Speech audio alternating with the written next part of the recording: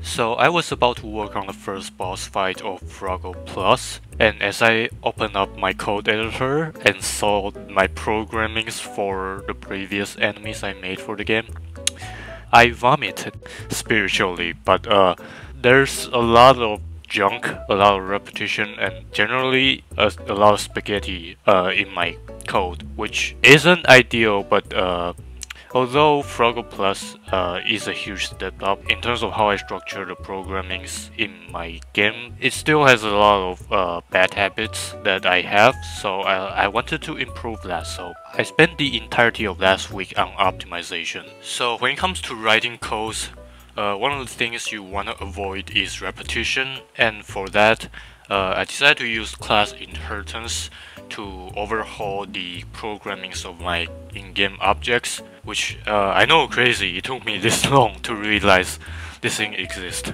Or rather, I learned about it and just never thought to use it. And now that the system is finally improved, I can finally work on the first boss fight of the game. Well, the programmings for the background kinda stink, doesn't it? Again, there is a lot of repetition here that I want to avoid, so in order to improve this, I decided to just turn the background into like a modular layer thing that I can edit in the level editor. And this is where things went out of control.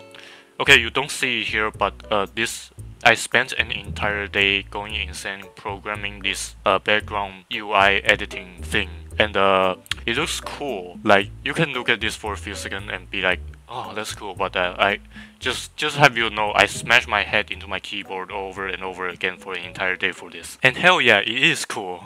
And I got a new toys to play around with in my new level editor, which is very awesome. Oh, and for final thing, I also added layer transparency for my level editor so I don't confuse layer A objects with layer B objects all the time. And I also added grids.